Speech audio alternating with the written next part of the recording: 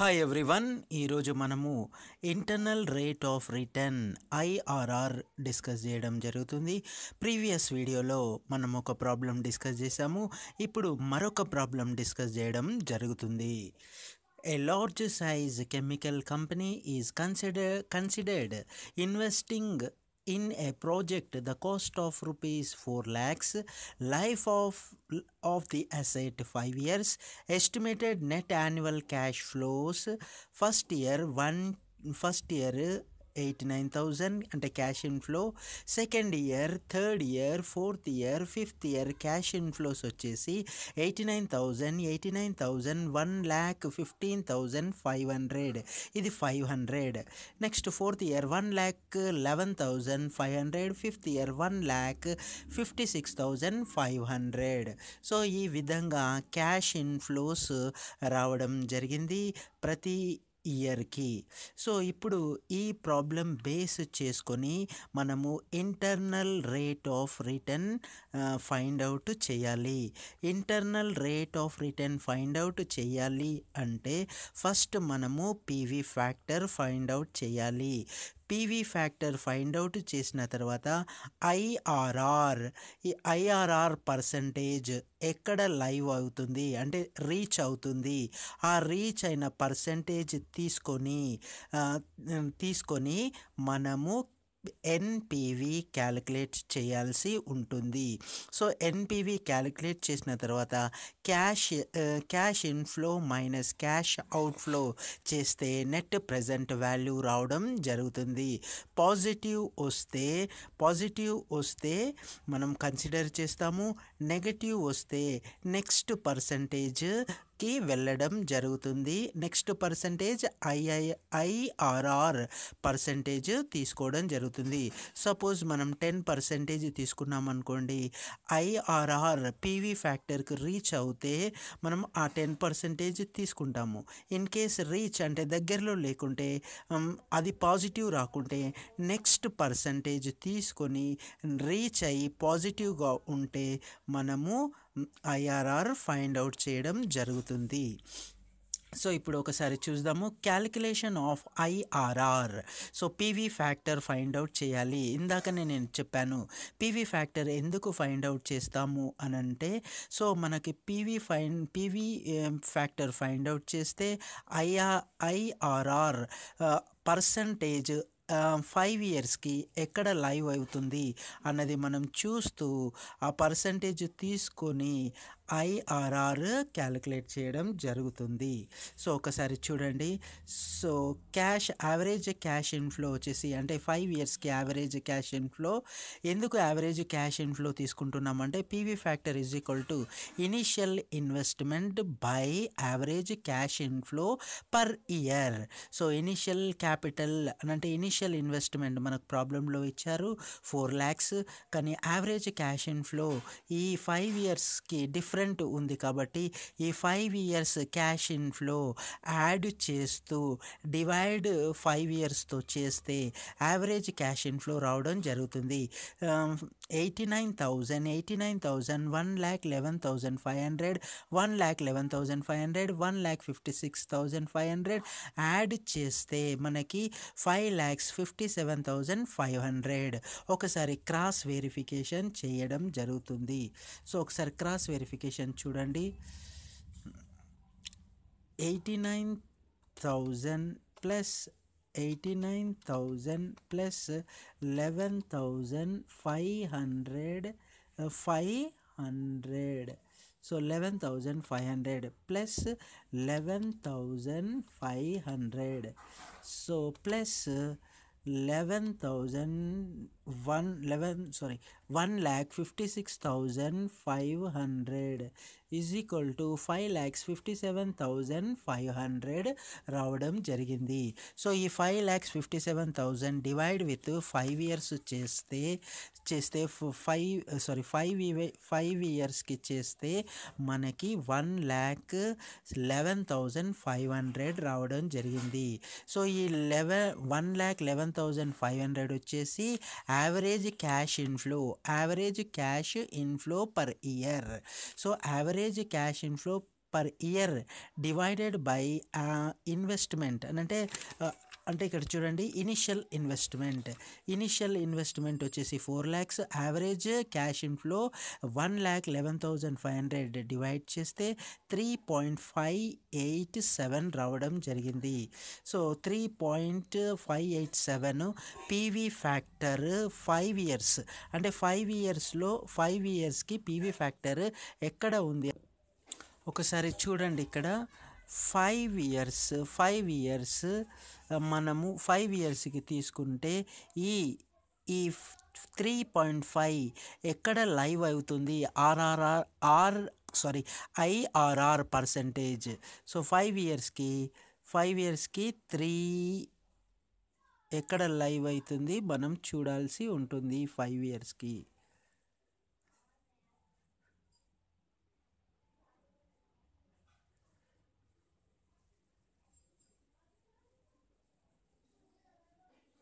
ఇక్కడ 10th ఇయర్కి వచ్చేసి 3.791. సో 3.3 ఇక్కడ చూడండి. 5 yearsకి వచ్చేసరికి 5 yearsకి 3 years 3.791. సో 3.791 అంటే 10% ఐఆర్ఆర్, అదేవిధంగా 15% ఐఆర్ఆర్ తీసుకుంటే ఇన్ఫ్లో అవుట్ఫ్లోకి ఈక్వల్ అవుతుందా మనము క్యాలిక్యులేట్ చేయడం జరుగుతుంది.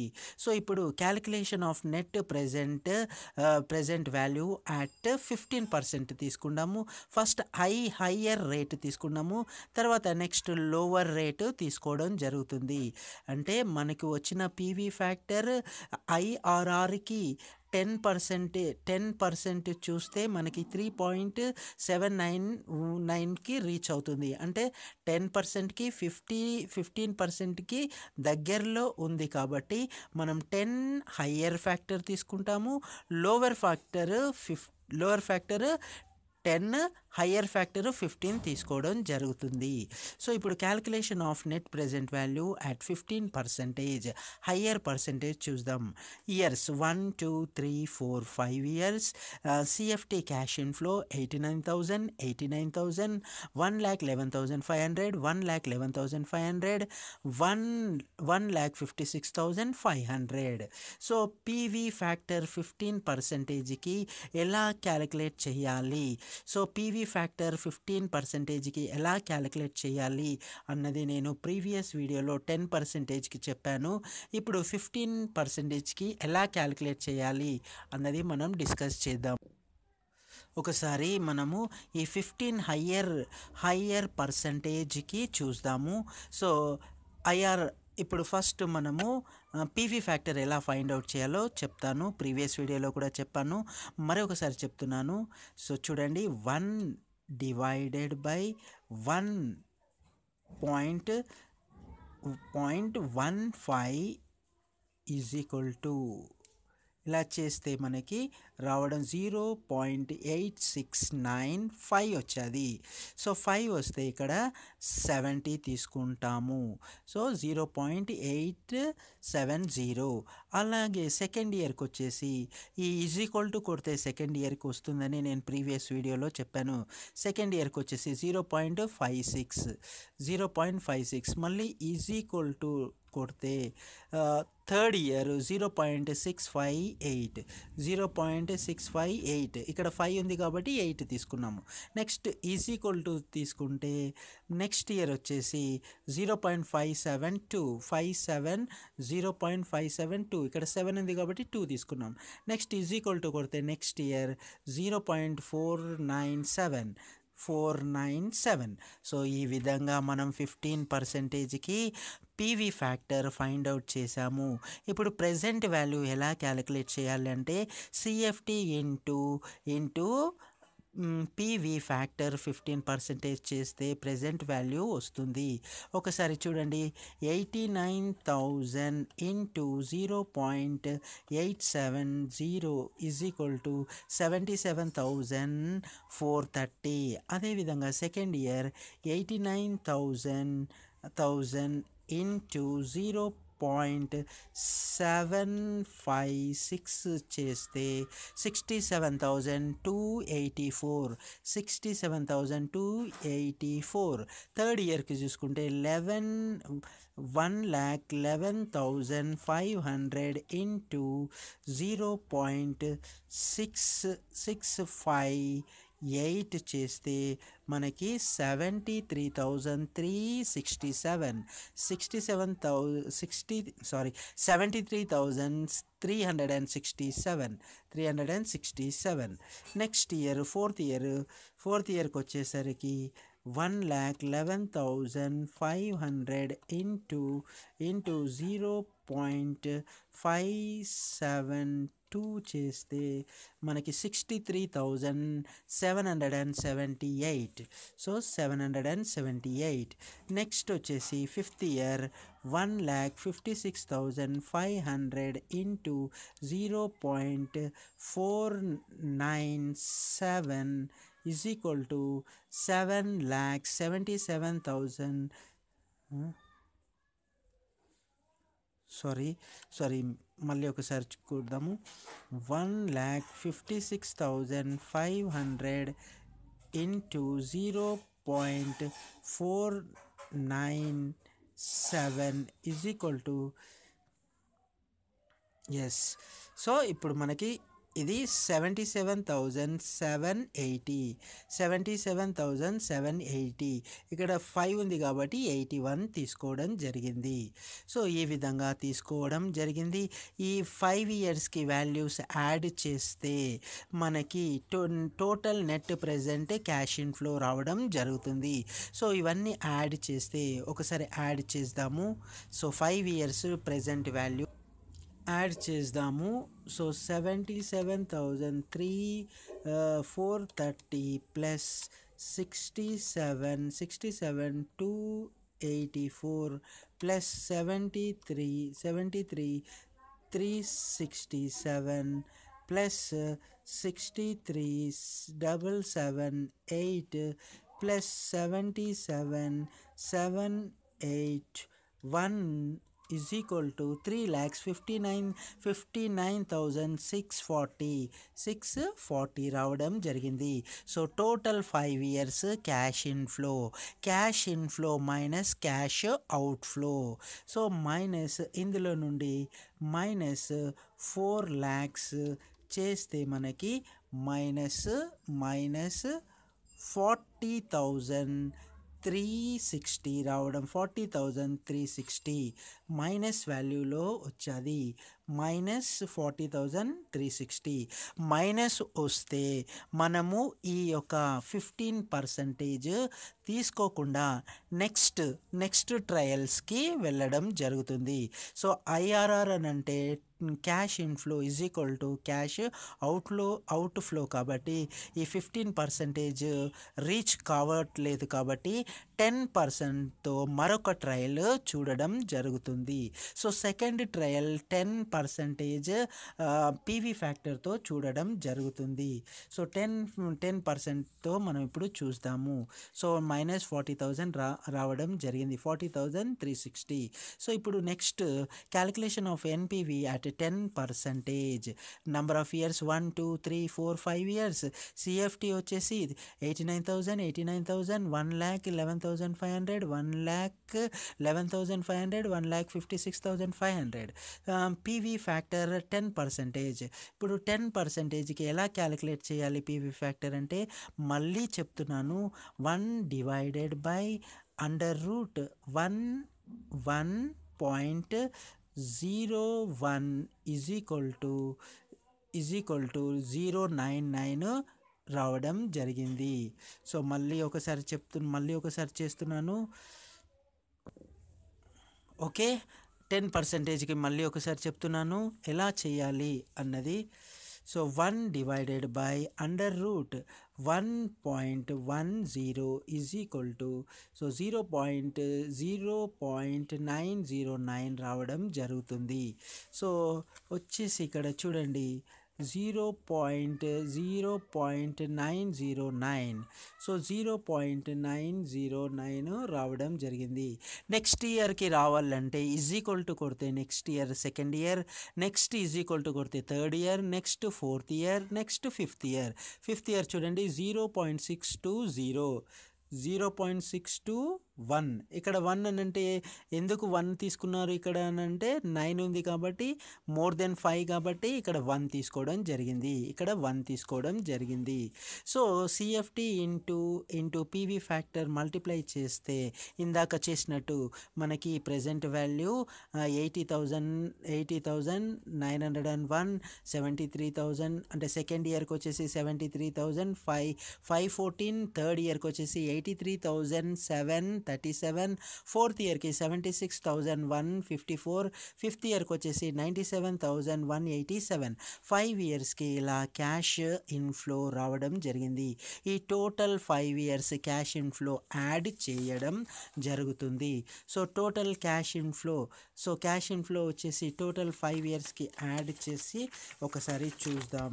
సో ఒకసారి చూడండి, ఇక్కడ total cash inflow 4,11,493. So minus cash outflow వచ్చేసి 4 lakhs. సో మైనస్ 4 lakhsలో నుండి 4,11,493 మైనస్ చేస్తే 11,493 పాజిటివ్ రావడం జరిగింది. సో ఈ పాజిటివ్ వచ్చేది కాబట్టి క్యాలిక్యులేషన్ ఆఫ్ ఐఆర్ఆర్ చేయడం జరుగుతుంది. సో పాజిటివ్ వచ్చేసింది, మనం ఇప్పుడు నెట్ ప్రెజెంట్ వాల్యూ పాజిటివ్ వచ్చింది కాబట్టి మనం calculation of IRR is equal to lower rate plus difference between A and B divided by difference between B and C into higher rate minus lower rate. So A is equal to అంటే A cash inflow ఏంటి 4 lakhs. Higher rate B వచ్చేసి ఎంత, B అంటే ఇప్పుడు మనకు వచ్చినటువంటిది Bగా తీసుకున్నాము. Bగా అంటే 4,11,493. ఇప్పుడు చేసినటువంటి 10%, ఇది లోవర్ రేట్ కదా, లోవర్ రేట్ ఎంత 10%, హయ్యర్ రేట్ ఎంత 15%. సో లోవర్ రేట్కి 4,11,493 మనకు రావడం జరిగింది, పాజిటివ్ వచ్చేది. పాజిటివ్ ఎంత 11,493. సో లోవర్ రేట్ మనము క్యాష్ ఇన్ఫ్లో తీసుకున్నాము. And next C cash inflow higher rate. So higher rate 15% cash inflow ఎంత వచ్చింది మనకి క్యాలిక్యులేట్ చేస్తే. సో హయ్యర్ రేట్ 15%, హయ్యర్ రేట్కి వచ్చేసి -40,360, -40. హయ్యర్ రేట్ వచ్చేసి 3 lakhs, అంటే 3 lakhs. ఇక్కడ 3,59,640 క్యాష్ ఇన్ఫ్లో మైనస్ చేస్తే 43,360 రావడం జరిగింది. సో ఇక్కడ cash inflow higher rate 3,59,640, higher rate 15%. So ఈ విధంగా మనము IRR is equal to 10% plus 4 lakhs minus ఇప్పుడు వచ్చినటువంటి 4,11,493 బై 4,11,493 మైనస్ 3,59,640. అంటే ఇది 15% పీవీ ఫ్యాక్టర్ తీసుకున్నటువంటి క్యాష్ ఇన్ఫ్లో. సో దీన్ని మనము సిగా గుర్తించాము. So next into 15% minus 10%. So చేస్తే 10% ప్లస్ ఇది డివైడ్ చేస్తే 11.493 divided by 51.853 into 5%, అంటే 15 మైనస్ 10 చేస్తే 5%. సో ఇది మనము ఇది ప్లస్ చేస్తూ డివైడ్ చేసి ఇంటూ 5% చేస్తే 8.89% ఐఆర్ఆర్ రావడం జరిగింది. సో ఈ విధంగా మనము ఫార్ములా యూజ్ చేస్తూ ఐఆర్ఆర్ ఫైండ్ అవుట్ చేయాల్సి ఉంటుంది. Thank you. జై హింద్.